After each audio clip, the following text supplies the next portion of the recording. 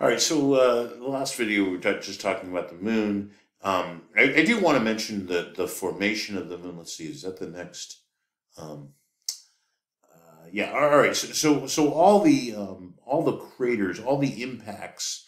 The craters are impacts. There are things that have collided, like asteroids, comets, different debris that's passing through the solar system. That crashes into the moon because the moon has no atmosphere. Whatever hits the moon, it displays the impact. That impact is displayed. Um, this, of course, is only the United States has sent people to the moon. Only 12 people have walked on the surface of the moon. That was in the late 1960s and then early 1970s. The last person to walk on the moon was in 1972. And NASA actually does have plans on going back to the moon, and perhaps even some people have talked about mining the moon. There's certain precious metals that you find that are used, for example, in semiconductor technology,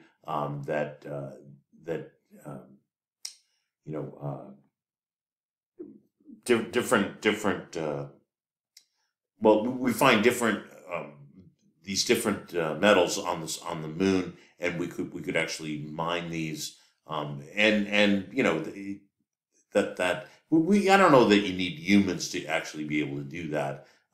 But NASA's goal is to actually send people back, and to walk on the moon. And the first group will definitely have a woman, because it was only 12 men that walked on the moon. All right, the formation of the moon. Let's talk about that a little bit. The theory that we have, that actually originated in the 1960s and was laughed at first. People thought it was a joke. Was what's called the giant impact theory.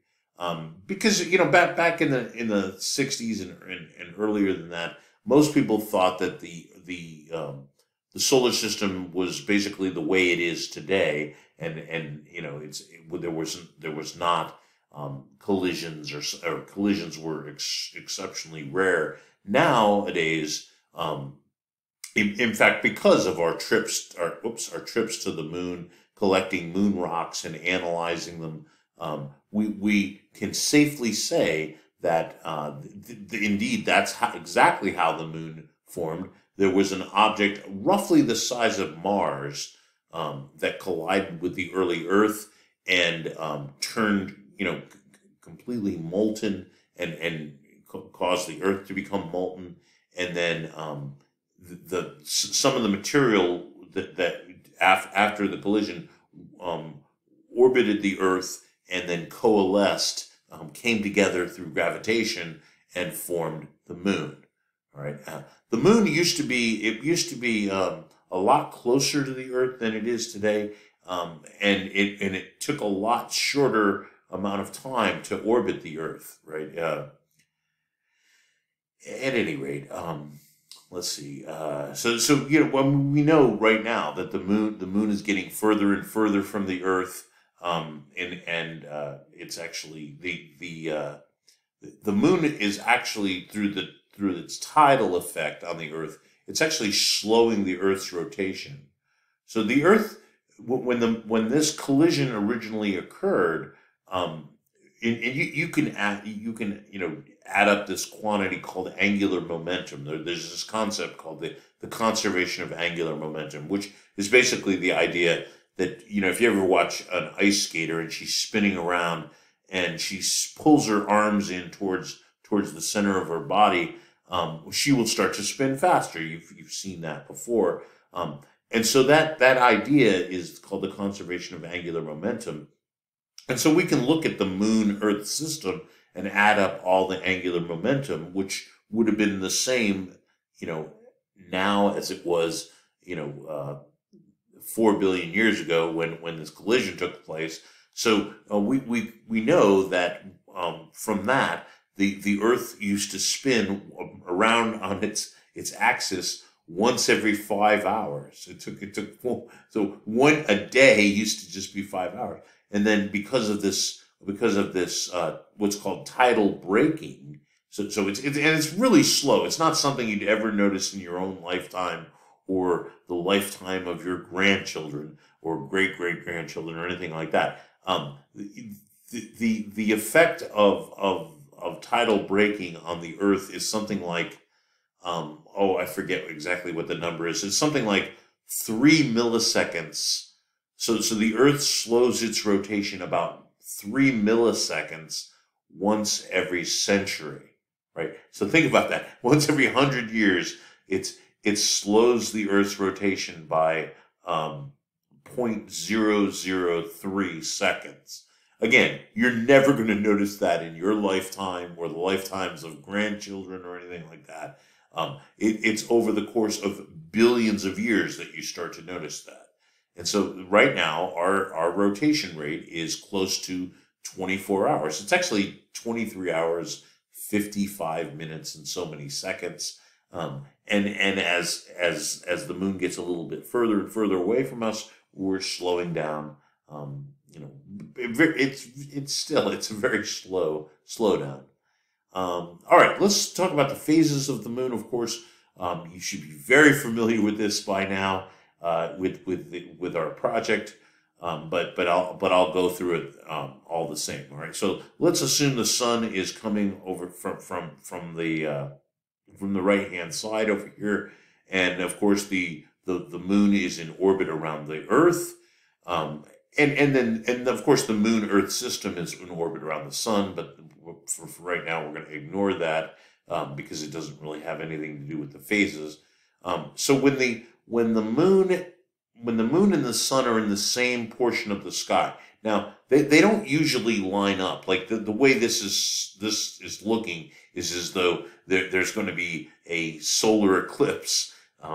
That's actually rare.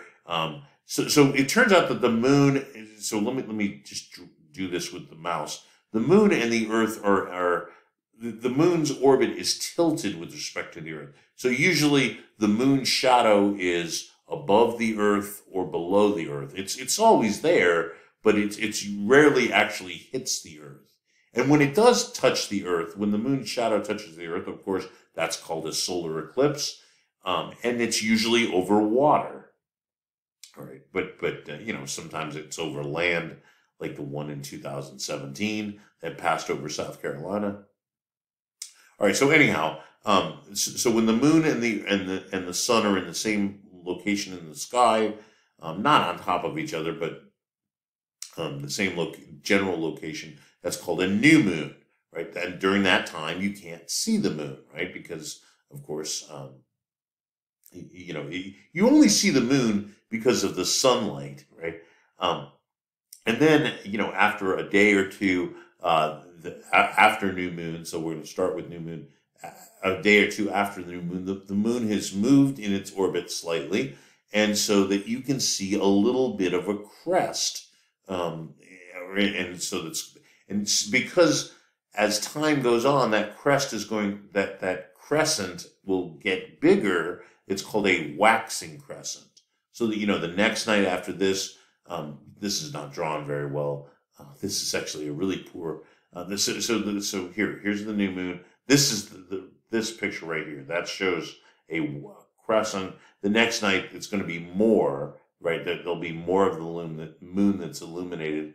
And so for about a week or so after new moon, you're going to get the first quarter moon. And first quarter means half the moon is illuminated. And then the day after the first quarter. So first quarter, notice the Earth, the sun, and the moon are at 90 degrees with respect to each other. And then the next night, the moon's going to be over here. And so that's what this is over here. This fourth picture. So that's called a waxing because, it's ever increasing, a waxing gibbous. Gibbous means more than half of the moon is illuminated. Okay. and it's waxing because the next night it's going to be even more of the moon that's illuminated. Okay, and then so that it goes for about a week, roughly a week from first quarter to full moon, right? And so on about a week after first quarter, you're going through all through waxing gibbous, and then when the sun sets and the moon exactly rises, then the moon and the sun are at 180 degrees from each other. That's of course a full moon, right? That's what we mean by a full moon. The next night after the full moon, so the sun is going to set, but the moon won't have risen. It will not have risen over the eastern horizon yet. You have to wait about 50 minutes or so, right? Because of course the moon is moving in its orbit around the sun, so it's not exactly in the same spot. So 50 minutes or so after sunset, if you looked exactly to the eastern horizon, somewhere along the eastern horizon, the moon will peak up, and then over the next hour or so, it'll rise higher and higher in the sky, and so that is what's called a waning gibbous. So waning means the next night it's going to be less of the moon that's illuminated, right? All right, and so that from full moon to what's called last quarter, or also known as third quarter, that lasts for about a week. So you got about a week of waning gibbous, and then of course after that week is over, you have half the moon illuminated. Now this is the moon that you see in the early morning. It's sometimes it's in fact easier to see this in the early morning. Is the last quarter, right? And so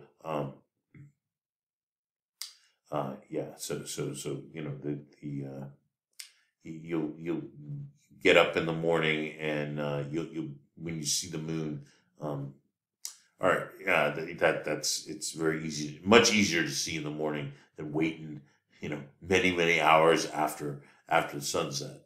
I mean, you can still see it at nighttime, but sometimes it's easier to see in the morning. All right, anyhow, so that's first quarter, and then you're going to have a week of waning gibbous, right? So that's the waning gibbous is when less than half the moon is illuminated, and it's getting smaller and smaller as time goes on. Again, that's the one that you see in the morning, right? You'll see that one in the morning, again, it goes from about a week from last quarter to new moon again, and so during that entire week, that's all the waning crescent. All right, hopefully you got all your pictures. Remember, project part 1 is this part right here, the waxing crescent. Project part 2 is first quarter and waxing gibbous. Project part 3, full moon to and waning gibbous. Part 4 is last quarter and waning crescent. All right, the moon spins about its axis, and it revolves around the Earth, of course. During the time of new moon, the sun is always between. Let's see. So during the time of new moon, the sun is between the Earth and the moon. The moon is between the sun and the Earth. What the heck? Let's see. What do they mean by that? I guess what they're asking is from the Earth's perspective, when you look and when it's a new moon, the moon is in the direction of the sun. All right, so I don't like this in between the sun and the Earth, but that's actually what the answer is. It's better to say the moon is in the same location in the sky as the sun. That's a better way of putting that one. All right, so that's the answer. During the time of the full moon, I wish they wouldn't use this word between. The sun is between the Earth and the moon. I think that's the right answer. Let's see. So the Earth is between the sun and so during yeah,